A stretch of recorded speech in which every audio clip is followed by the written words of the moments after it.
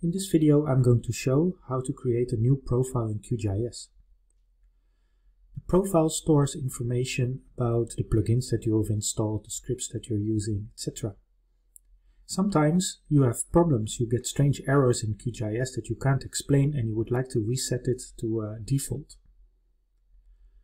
Also, profiles are useful to make them for specific projects.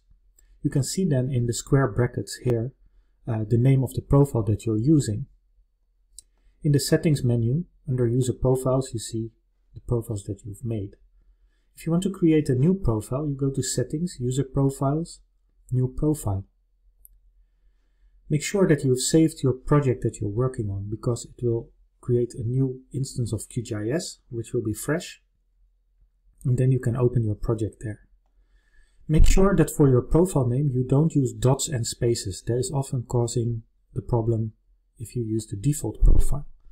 So just give it a short name, I'll call it demo, then I click OK, and it will start a new instance of QGIS.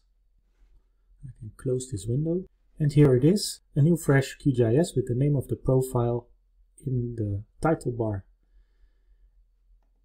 And you can then still switch to other ones if you want. And if you want to know where the files are stored, you choose Open Active Profile folder. And there you see where the processing tools and the plugins are stored.